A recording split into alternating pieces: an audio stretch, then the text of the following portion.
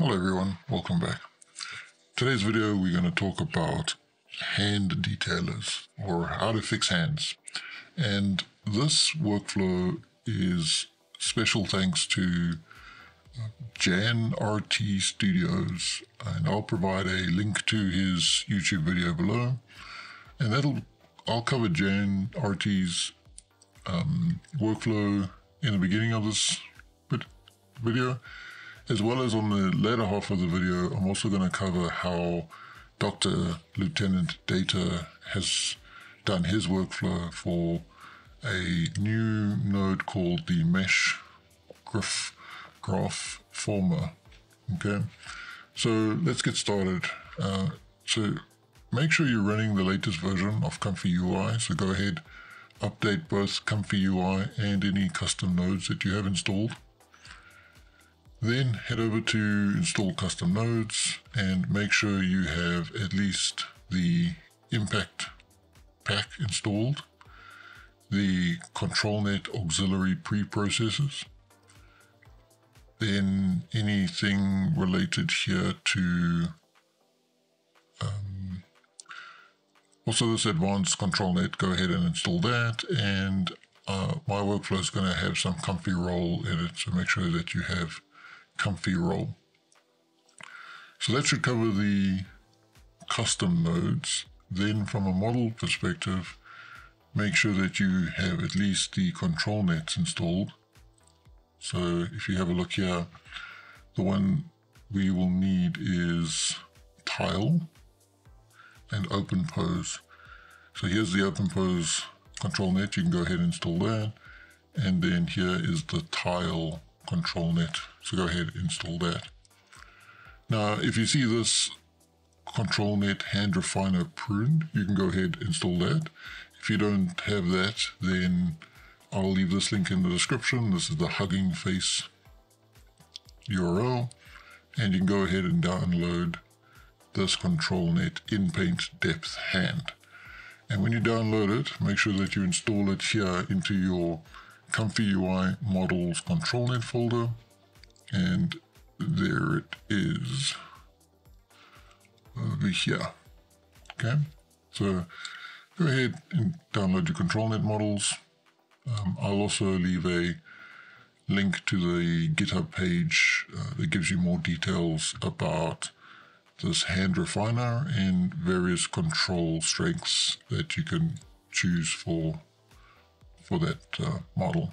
And here's the direct link also to the in-paint depth. Okay, so now one last thing. I do have a GitHub page where I have each of the various workflows you can download and play with directly. So that's what we're going to do in this video. So close that down. And if you choose one of the workflows, I have various sections in this workflow. So I'm kind of doing a highway at the top here. I think that's what they call this, which just simplifies all the noodles between the various nodes. So let's start on the left. This is the JanRT workflow, or very similar to it. I just created my own that try to match his and see if I got the same results. So here you can choose your various models. Here's your Ultra Analytics model, and then your control net model. This is the one you should have downloaded, in paint depth hand. This is a checkpoint. You can pick any checkpoint you want. And then here's a VAE. And all of these models you should be able to download from your ComfyUI manager. So over here, there would be your upscale models. You can go ahead and download those. And here's some VAEs. You can go ahead and download that. And if I'm not mistaken, here is the SAM model, right? This one here. So you can go ahead and download that one, which is this SAM loader. Now I tried to use the SAM loader later on in this workflow, but it gave me worse results, but I left it here just for reference. Once you have the model selected, we have our seed. I want to fix the seed here. So that just takes this seed and sends it down the highway to various downstream nodes. Then your positive prompt and your negative prompt. Okay, let's just make sure we put in some kind of negative prompt. Okay. And then like a normal workflow, right, you've got your empty latent image, the size you want, and your K-sampler. And then we decode that into our initial image. Then from that initial image, this is where the fun starts. Okay.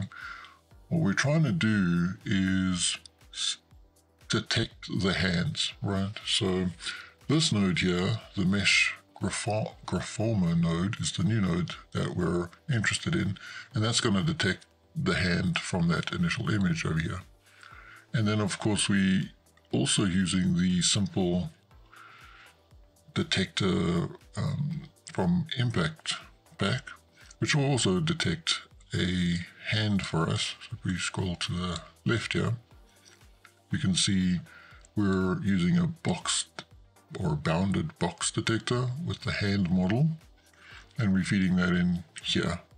And then you can also see I've left the SAM model out, okay, because it gave me worse results. Okay, once you've got all of that set up, what's happening down here below is just showing you the various masks that are going to come out of each one of these things. So what I've got is, what does the image look like?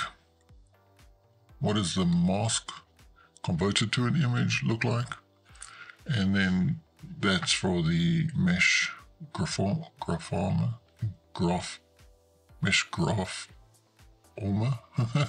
however you say that. And then I've got what the simple detector output looks like as well. So just comparing them each. Then lastly, once we've identified the hands, we pass that into a control net. So the actual masked image goes into the control net. And then I'm using the positive and negative prompt to come in here. This control net model is the in-paint depth hand. Okay. And that goes in here. And of course, we send that again through a K-sampler, and we can decode that image. So this will be the first time we fix the hands, and then we upscale, right, using an upscale model. So let's cue that prompt and see what happens.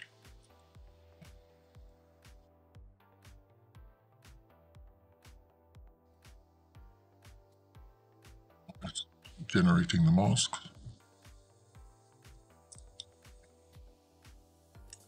Okay. And then it changes the hand over here. Okay.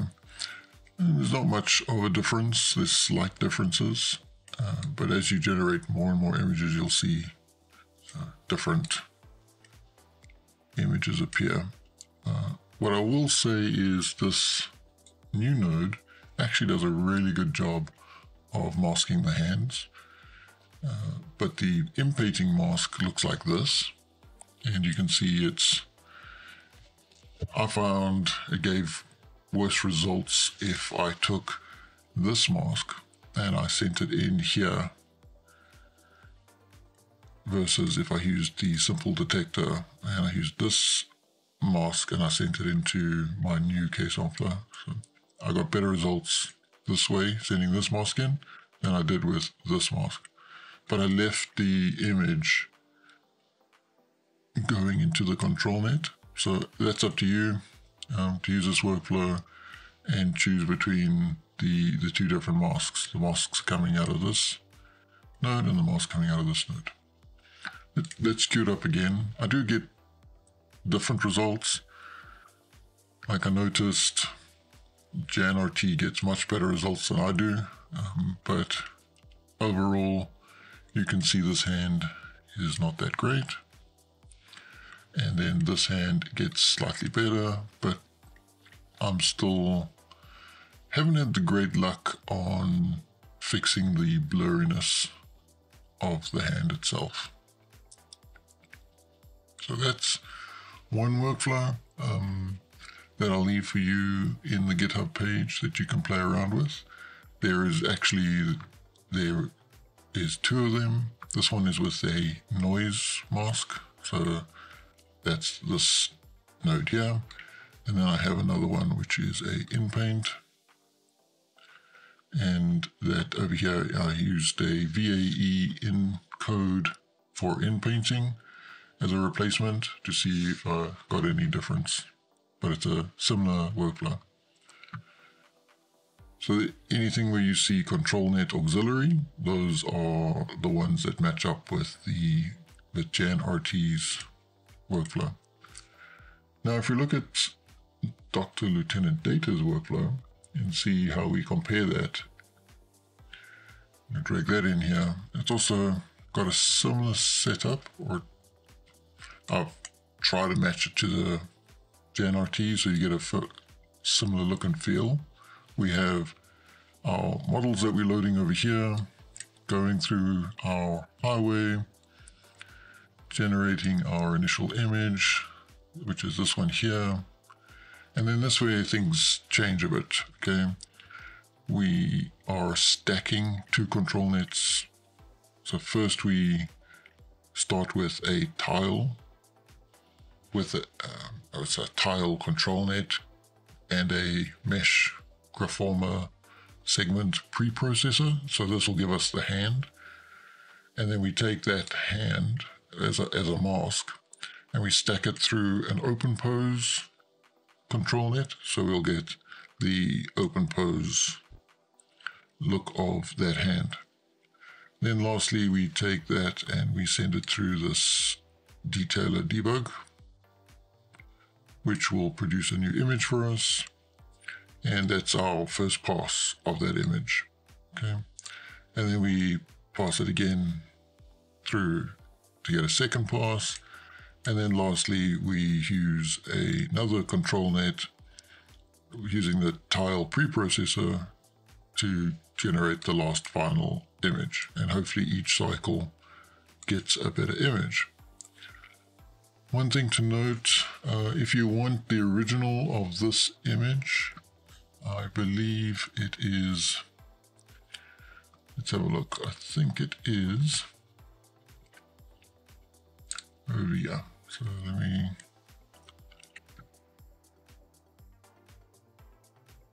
okay, so if you go to Dr.Lt.Data ComfyUI extension tutorials, this is the original of this image.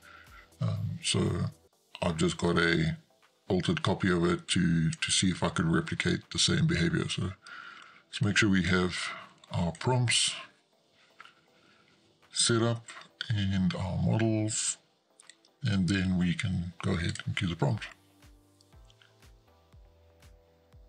Okay, so our first image. So look at this hand in particular, this hand over here, see how it changes.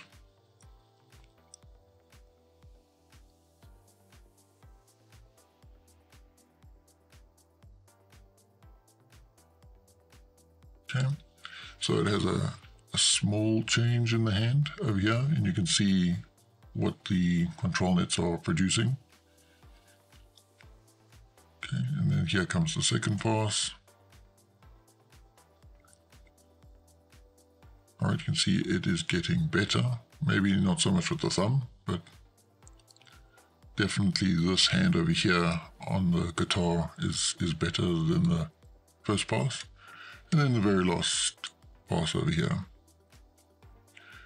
Okay, which almost looks like the best.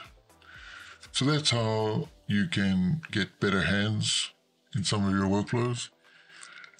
And that's all I wanted to show you today. I'll leave all the links in the description below. But I hope you enjoyed it. If you want to learn more about Stable Diffusion and ComfyUI, please support this channel by subscribing and clicking the like button below.